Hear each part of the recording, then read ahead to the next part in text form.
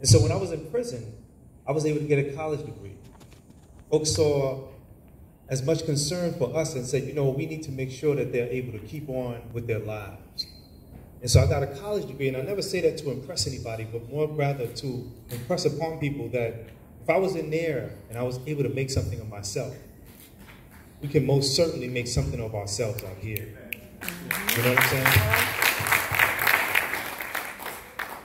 And so I definitely thank you all for what you're doing. I didn't know that the other colleges had to close their doors. And so it's a great honor, I think, to hear that Mercy has opened its doors and said, hey, we have a place for you. You know, it makes me proud to be a native New Yorker. It makes me proud to be in the boogie down Bronx. You know, but at the same time, too, it makes me proud to be alive, to be able to experience this, to be able to experience it with a mind that is still intact. Yeah. You know, to be able to stand here before you and share some words is, and most important, to have my mother in the audience with me. You know what I'm saying? So I'm gonna wrap up with a piece of poetry. I wanted to be a hip hop artist when I was in prison. And I never got the opportunity to actually become a hip hop artist. And maybe that may change, because my 5 minutes of fame was when I stood in front of the judge and I uttered these words that I'm going to say to you. They asked me at 16 if I had anything to say before they sentenced me. They arrested us at 15, and now we had lost trial. It had been a year later. And I stood up. My mother wasn't allowed to be in the courtroom because she wasn't going to just sit there and allow them to do to me what they had done to countless others. And so they kept telling my mother she couldn't be in the courtroom, she had to be outside. But I stood up and I felt like this was my last chance to say anything. And when they gave me the opportunity, I stood and I started with the words of Malcolm X. I said, I'm not going to sit here at your table and watch you eat and call myself dinner. Sitting here at your table doesn't make me dinner, just like being here in America doesn't make me an American.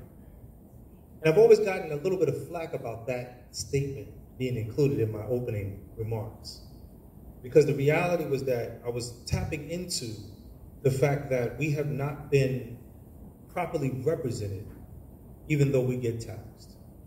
We have not been properly represented. They've seen us as less than a whole human being. And I was trying to build on that reality to let people know that I too was aware at 16. And so I said, I'm not going to sit at your table and watch you eat and call myself dinner. Sitting here at your table doesn't make me dinner, just like being here in America doesn't make me an American. Let us begin. Stress is the anger that is built up inside. Rage is the anger that is no longer built. Taking on the sucker that soon you have killed. American free will doesn't mean you can kill. And take another person's life, you live your life tripe. I'm a skill builder, so in skills I do build. Creator giving knowledge to this wise black man, soon to enhance my words across the land. I'm a smooth type of fellow, cool, calm, and mellow. I'm kind of laid back, but now I'm speaking so that you know. Got used and abused and even once put on the news. Without clues, some gave clues, selling out like fools. I checked it. Who did what and who did who in? Put in a situation that you don't know what to do in. Some brothers go wildin', we're not down with them. Who would have thought I'd have to lock in? I stand accused. Checking the scene from how the situation was. Instead of getting facts, the media made you blurred. Now the people don't know. All they see is the media. They never hear the blame because they're constantly deceiving us. The DA is dead wrong. This is her master plan. This case is not a case, it's just a crafted sham. Yo, instead of trying to get your name made, it's reconstructing the crime that really pays. Islam, La ilaha illallah, being supreme over Satan, but no man is Allah. Yes, I'm a science dropper on the righteous path, so how the hell could I take a rapist path? Think about that and then think about this. All my friends, it was me they dissed, they're dismissed. Because I don't really need any friends like that. Like when I really needed you, where were you at? I'm not dissing them all, but the ones that I called that wouldn't diss me, Like I was an inch small, like a rat, a mouse, not even a man, wrongly accused, like the knives in my hand. How does it look? Me clock, now I'm shook, but like Matlock, soon the accused gets off the hook. It's real when she remembers and says, damn, the cops did you in. I stand accused. You people stop. This racial dispersed. Yo, you seen that kid Benson? He's in a hearse.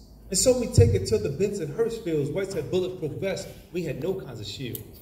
How does it look? They just killed the black man. Being black, it's time we take a stand. In our situation, you saw our faces clear, but not mine. Not because of fear.